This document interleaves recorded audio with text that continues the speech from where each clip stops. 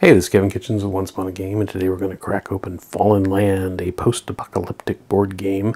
It's designed by John Lundgren and Sean Cahill. It is from Fallen Dominion Studios. It is a 2 to 5 player game with, it says 1 hour per player, with the base game. And in another video, we'll take a look at Fallen Land, a post-apocalyptic board game Journey into Darkness expansion, which adds a solo player ability to the game. So stay tuned for that. But right now, let's go ahead and take a look at what you get inside here. It is a heavy, heavy game. It is a tiny box. I mean, relatively, but boy, is it heavy. It's a bunch of cards and cardboard and dice and a whole bunch of good stuff. So, what would happen after a nuclear and biological apocalypse? Fallen Land is set in the ruinous aftermath of post-apocalyptic America. I'm going to tongue tie on this one big time. Post-apocalyptic America, and it's a thematic board game for 2 to 5 players. Combines the elements of strategy with card building and role playing. Ooh, excited to go all Mad Max on this one. This is a self-published title. I believe it is available through Amazon. So, let's pull the lid off. Don't have to worry about the bottom staying on the table because it's heavy. Very dense, like a brick. Alright. First thing we have, turn the box. Everything's set up here. Nice and neat. Alright. So we have Fallen Land Post-Apocalyptic Board Game Rulebook. Okay. It is full color. It is medium-sized print. It comes in at about, it says 42, but I'm betting 44 pages total, counting the covers. Yeah, because I go with the 1 there, so 44. We have a table of contents, which is always good. Some backstory.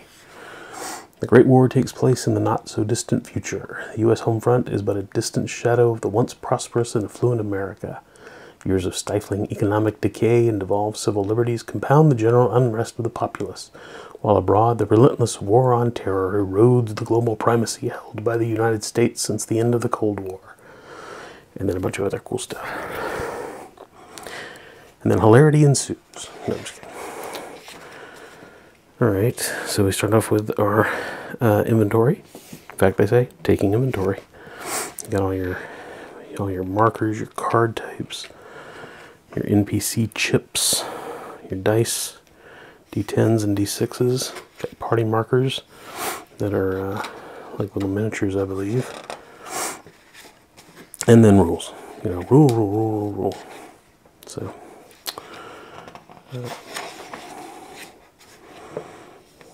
the artwork is consistent. I'm not sure who the artist was. I'm sure it's in the book somewhere, but interesting art. All right. So you get a 44-page rule book. It's glossy paper. Now this is interesting. This is the first player sheet. And whoever is the first player takes the sheet, and by design, I believe you're supposed to remove it from the book, but I believe they have a download so you don't have to destroy your book, because that's never going to come out cleanly. So, get your order of play, so on and so forth. So, and I love having a quick reference chart on the back of the rule book, put it to good use. Oh, in fact, look at what we've got here. I'm going to skip these for just a second. They have now provided, I had downloaded a PDF of the rules, and that's where I saw you took it out. Now they have provided a very nice linen finish cardstock, thick, first player sheet. So there you go. Never mind everything I just said. So you got that. Now you got your faction boards here. There are 10 of them, I believe. Let's see. I thought there were 10. Starting at 9 here. 5, 4, 3, 2, 1 and 10. So good. We do have 10 faction boards. They are also on a nice, very nice linen finish cardstock. We have backstory of the faction, and then basically the player boards. Now we got some cardboard, some sheets of counters here.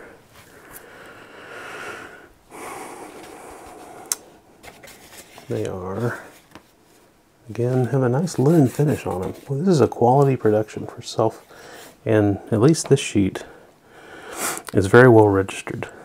I mean, they are pretty much dead center. Except these, obviously, where they're, you know, cut out of a picture, but for the actual text ones, they did a good job. Good production values. They are very thick, very sturdy. Alright, so you get this one set here, and then get some tokens. These are probably faction related. Markers. Very nice. But wait, there's more. This looks like ammo, health, IQ, intelligence, something. Obviously radiation.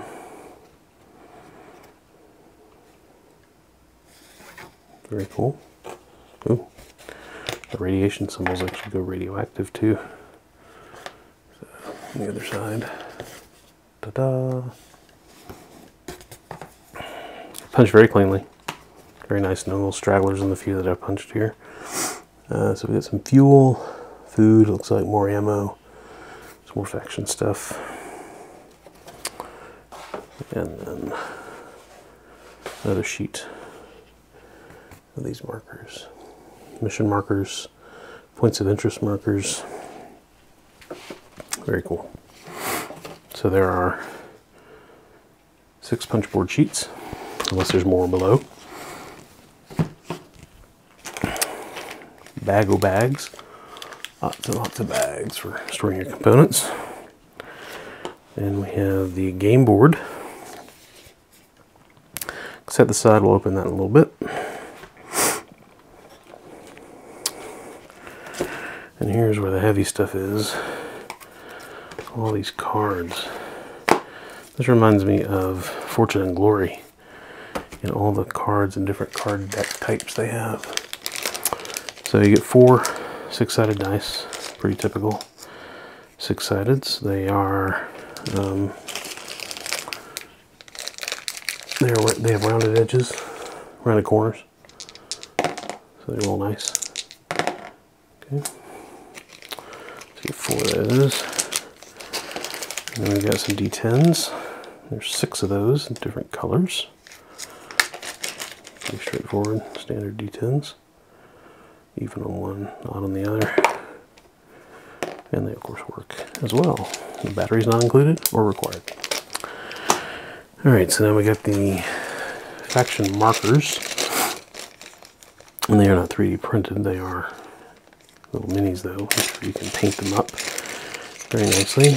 They're kind of a thin plastic, which with the weight of the box I thought they were going to be a little more dense, but they feel sturdy.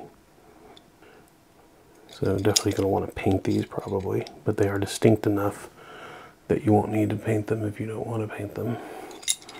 But even just a nice wash, base color and a nice wash will get those. There's 10, obviously 1 for each of the factions. Alright, so let us get into some cards. They do not have the band on them for unwrapping, so I'll have to cut into it a little bit here. So we have, and the cards themselves are standard, they're kind of a glossy, no linen, which again I like because doing linen cards against each other is very hard to use. Maybe a little thinner given the quality of the other stuff. If you sleeve, you might want to sleeve them. If you don't, I wouldn't worry about it. So we have actions here. In fact, this whole deck is actions. Chemical solution. Play anytime on a party. Each of those characters heal 3 points of any form of damage. Act of God. This card trumps all others. It cannot be prevented. Play anytime to cancel, negate an action card, or to destroy any spoils card. Or play while the party is attempting an encounter or mission card. They succeed or fail, your choice. Interesting. Heist. Steal all of opponent's salvage coins. Bridge out. Bureaucracy. Leadfoot. Logistics. Disturbing rumors. There may be duplicates in here. But goodness gracious. I haven't hit any yet. Infestation. Intelligence numbers. A lot of love went into this. This game of hate in the apocalypse. Just kidding. Motel Hell. Takes all kind of critters to make Farmer Vincent fritters. I believe that was the line. Uh-oh. Much better offer. Against the odds. Open solidarity incursion. So lots of stuff in there. And like I said, they all look original. Ah, New World Man. He's a rebel and a runner. Cool. All right. Don't want to go through them all, spoil anything for anybody. Alright, so that's the action deck. Slide those back into their cardboard slot. We get to work. Alright, now we got a mission deck. Obviously going to contain cards for your mission.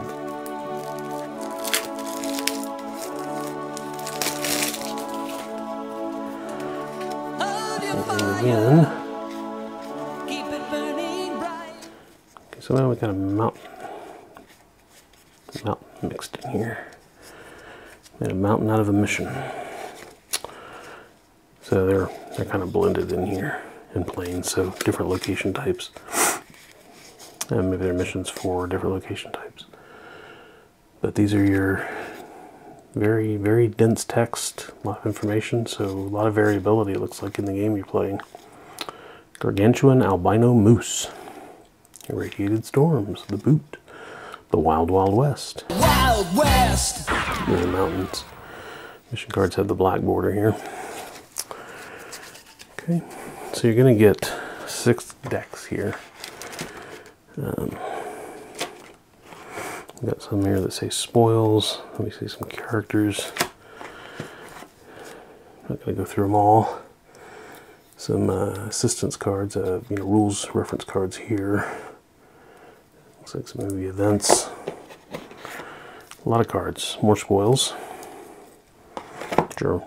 Assume spoils of war items you're going to collect during the game. It's more event cards. Planes. Saw a few of those in the other deck, so not going to go through all of them to get an idea of what you get, but you get 6 really, really thick decks of cards. So I'm going to open up the game board. Okay, so I got the game board open here. One thing that's nice about it is it's relatively small, which is good because it can sit in the board and you get all your cards around it. There's usually a lot of overproduction that goes into these sometimes, where they make a huge board and that takes up the table, and you got all these cards, they take up the table, and player boards take up the table, and it just gets to be a big mess. So kudos to them for making this a more of a manageable sized hex board. You'll have your faction tokens moving around and doing different things, and they fit. The hexes here are probably about 3/4 of an inch maybe, so it's a good size. I like it. I like the artwork on it. You have a map key here that tells you different feature locations here. You have the 10 faction, I guess they're home cities. That key listed here, like this one here, is the Brotherhood. This one here is the Highwaymen, so on and so forth. So, let's see, red is a radiation hex, so California got irradiated a lot, so did the lakes, in the major cities. But again, very nice job, very, very sturdy quality. Okay, so got the board put back up. As you see here, it's a decent sized, folded up. It's only 6 panels, so it works out really nice. So you get If you get Fallen Lands, the base game, you're going to get 6 very large decks of cards for various functions in the game. You're going to get 4 6-sided dice. You're going to get 6 10-sided dice. You're going to get a bag o' bags. You get the 10 pawns. You get the very nice game board. You get 6 sheets of punch board tokens, counters. You're going to get 10 very nice linen finish cardstock faction mats for use in the game. A very nicely included first player sheet in cardstock, linen finish. And a large 44-page full-color rule book that explains everything definitely a lot better than I did, with examples, so on and so forth. So that is what you're going to get inside this copy of Fallen Land, a post-apocalyptic board game. That was the box, that wasn't me. From Fallen Dominion Studios. Game by John Lundgren and Sean Cahill. Pick it up. Thanks for watching. God bless you. Bye-bye.